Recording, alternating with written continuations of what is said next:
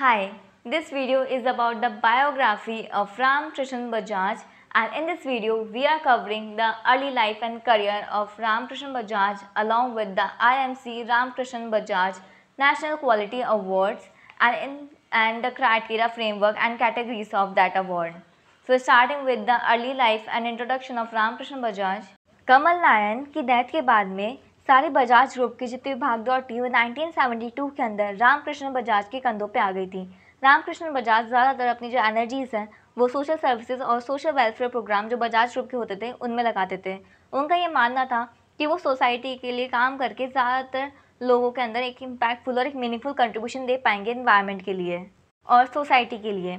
और इसके साथ ही उन्होंने कंट्री की फ्रीडम स्ट्रगल के अंदर काफ़ी बार पार्टिसिपेट भी किया था। Early life of Ram Krishna Bajaj, वो सबसे छोटे बेटे थे जमनालाल और जानकी देवी बजाज के, और अगर देखा जाए तो वो इसेंशियली एक प्रोडक्ट थे फ्रीडम मूवमेंट के, क्योंकि वो महात्मा गांधी और आचार्य विनोद भावे की देख रेख में बड़े हुए थे।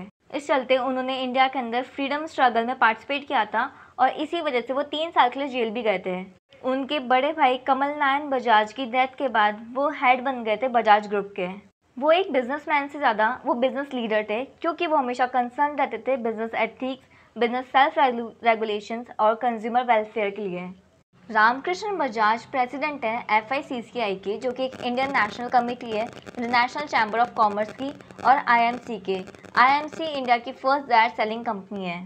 इसके साथ ही वो काफ़ी सारी इंडस्ट्रीज़ और ट्रेड ऑर्गेनाइजेशन के चेयरमैन और फाउंडर भी हैं, जैसे कि council for fair business practice and the national centre for quality management. उनके सोशल वर्क को और उनके बिजनेस एथिक्स को देखते हुए the IMC Ramakrishna Bajaj national quality award 1996 के अंदर स्टैब्लिश किया गया था, जिससे कि उन ऑर्गेनाइजेशन को एक स्पेशल रिकॉग्निशन मिल सके जो कि एक्सलेंट है अपनी वर्किंग और एथिक्स के अंदर।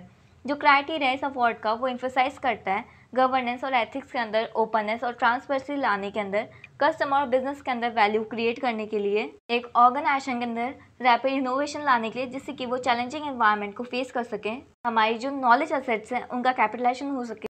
चाहे आपका बिजनेस छोटा है या फिर बड़ा है, या फिर इन्वॉल्व है service, manufacturing, health care, education, या फिर ऑफिस, या फिर मल्टीपल साइट्स के अंदर, या फिर अक्रॉस ग्लोब के अंदर, ये जो अवार्ड्स के क्राइटेरिया हैं वो एक वैल्यूएबल फ्रेमवर्क प्रोवाइड करते हैं कि हम हमारे ऑर्गेनाइजेशन के लिए अच्छे से प्लान बना सकते हैं अनसर्टन एनवायरनमेंट के हिसाब से। अगर आप तैयार हैं कि आप पूरा IMC Ramakrishna Bajaj national quality award challenge लेना चाहते हैं, तो आप एक सेल्फ असेसमेंट कर सकते हो खुद के इंटरनल इम्प्रूवमेंट के लिए, या फिर आप सेल्फ असेसमेंट कर सकते हो अवार्ड के अंदर एप्लीकेशन देने के लिए। अगर आपको ये अवार्ड नहीं भी मिलता ना, तो भी इस अवार्ड को सबमिट करने के लिए बहुत सारे बेनिफिट्स हैं, जैसे कि हर एक एप्लीकेंट को एक डिटेल फीडबैक रिपोर्ट भेजी जाती है उनकी इंडिपेंडेंट और एक्सटर्नल असेसमेंट करने के बाद में, जो कि एक स्पेशलाइज ट्रेंड और एक रिकॉग्नाइज्ड एक्सपर्ट्स के पैनल के द्वारा की जाती है। क्राइटेरिया, फ्रेमवर्क एंड कैटेगरीज, किन क्राइटेरिया फिर फ्रेमवर्क है जिन पे आपको पता चलता है कि ऑर्गेनाइजेशन को अवार्ड्स मिलने वाला है या फिर नहीं।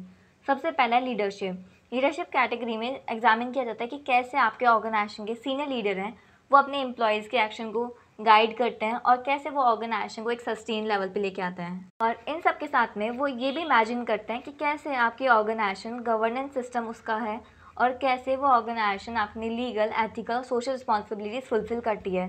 The second one is strategic planning.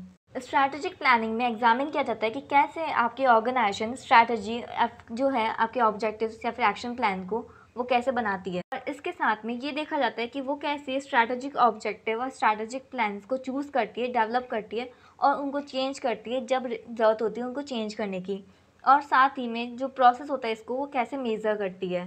Third one is customer focus.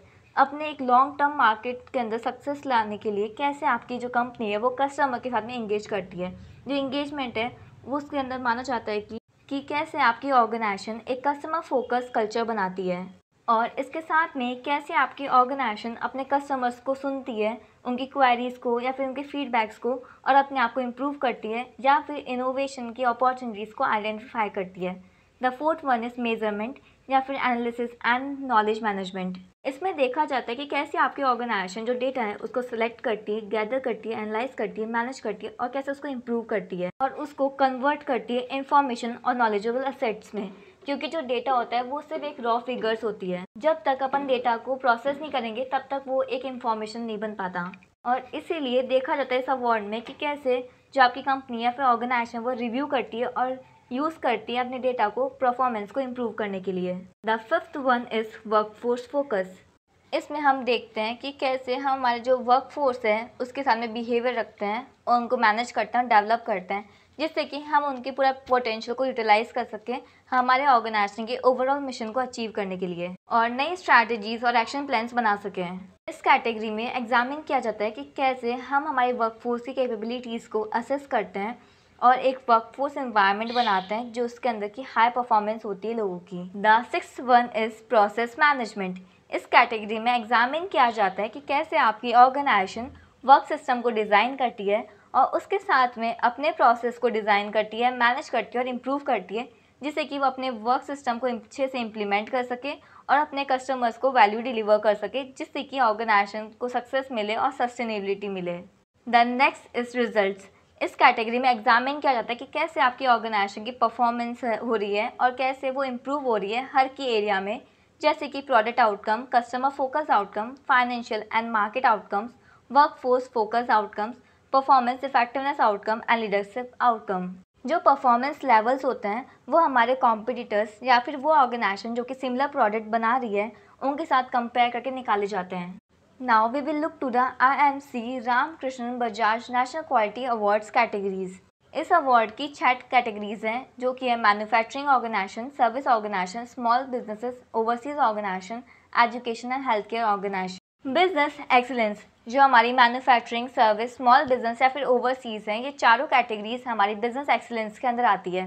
और जब भी हम बिजनेस एक्सीलेंस की बात करते हैं मतलब कि वो ऑर्गेनाइजेशन जो कि प्रॉफिट बनाने में एक्सीलेंट है, चाहे वो उसका जो हेड क्वार्टर है वो इंडिया में है या फिर वो एक फॉरेन की कंपनी है जिसकी एक सब यूनिट इंडिया में है या फिर कोई इंडिया की यूनिट है जिसकी सब यूनिट हमारे बाहर है।